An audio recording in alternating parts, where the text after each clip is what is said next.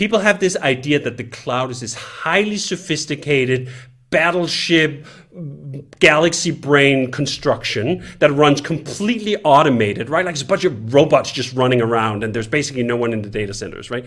No, that's not it.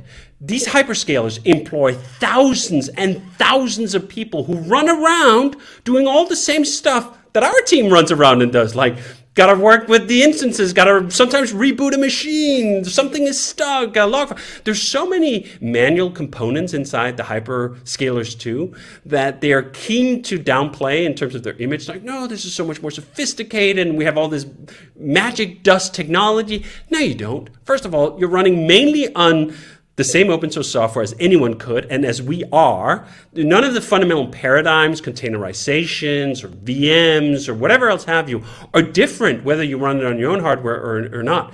But the cloud marketing campaign has been exceptionally successful in convincing people that they're dumber than they really are, that no one else have this capacity to be able to manage their own hardware, which is just such a disappointing lesson for the industry to internalize when you know that's not the truth and that we have validated that that wasn't the case for literally decades. The entire internet was built and it scaled and it got to where it is on everyone running their own hardware. And there are hundreds of thousands of highly qualified people who know how to do this.